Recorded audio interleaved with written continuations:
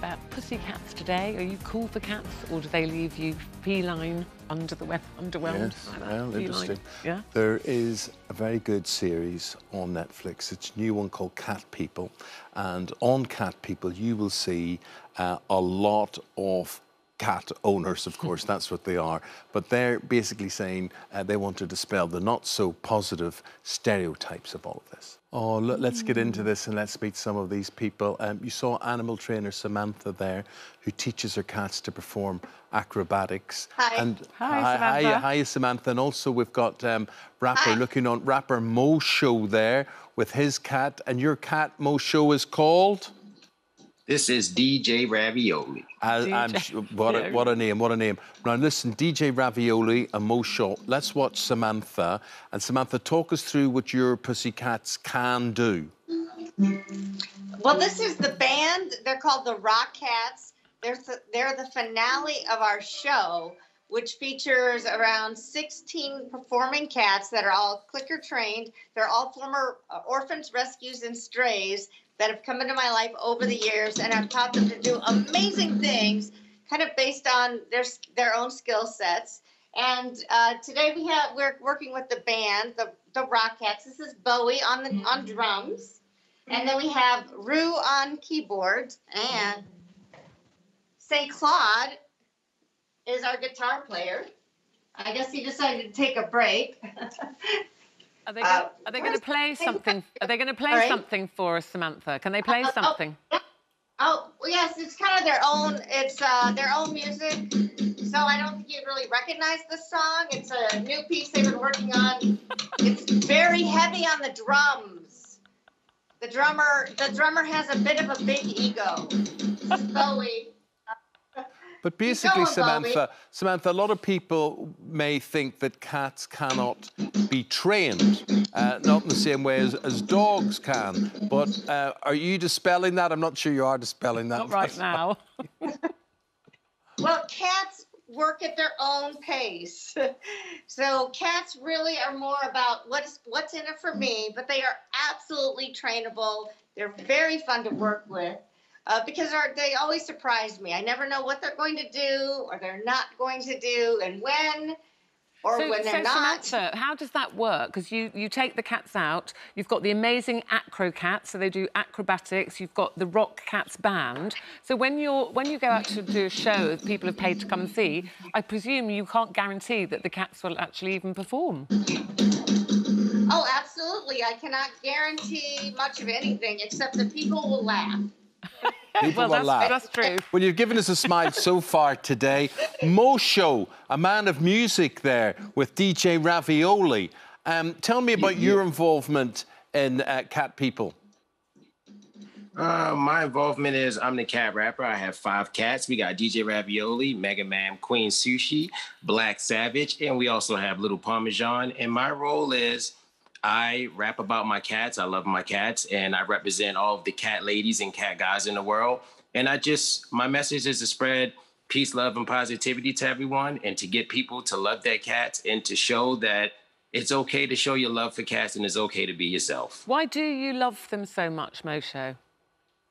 I like the energy that you have to put into them to get that trust. You know, with cats, you have to put in a little bit more work to earn that love. But once you get that love and you get that cat connection, I think it's very meowgical. Ah, it's like a woman then, isn't it, really? Same sort of thing. Pretty much. You gotta put in that work. DJ Ravioli seems a very chilled cat, and you seem a very chilled guy. So who's picking up whose vibe here? You know, I think it's just one of those things where we just vibe out together, and I think we both pick up on each other's vibes. He's very chill. He's very sleepy right now. I'm sleepy too. It's not a sleepy. You know, so we just vibing together. Can you do a rap for us, a cat rap? I got a bunch of cats. Roll it back, get it back. Cats on my lap, got cats on my hat, putting cats on the map. You know where we at. You better love your cat. If you don't, that's whack. Woo! See, you love that. I love that. You love when cartoons or places or anything to do with animals that make them... do the funniest things. Yes, when you think an animal is like humanoid, that really tickles you. Laugh. But that cat, DJ Ravioli, you can see him there. He's smiling. He looks really happy. And you've got 5 cats, so all very different. Other criticism people say of cats, well, they've got no personality.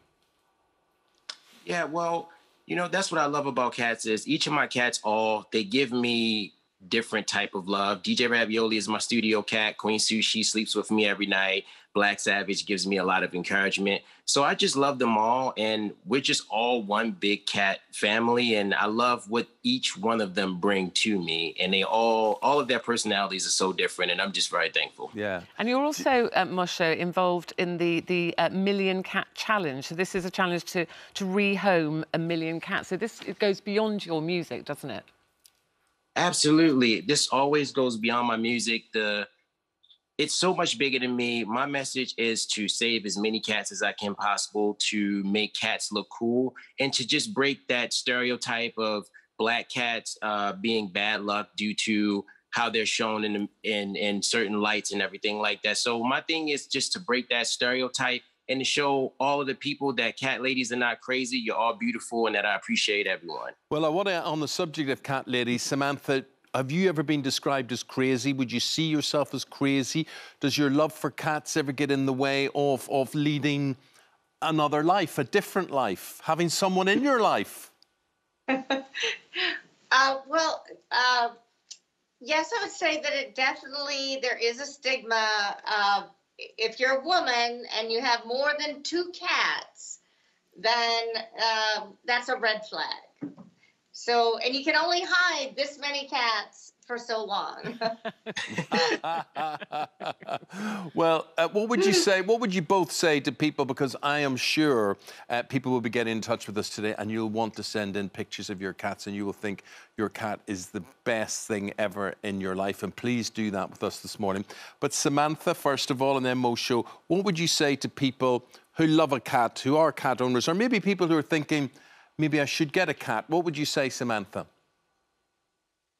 If you're going to get a cat, rescue a cat. There are so many homeless kitties out there that need homes.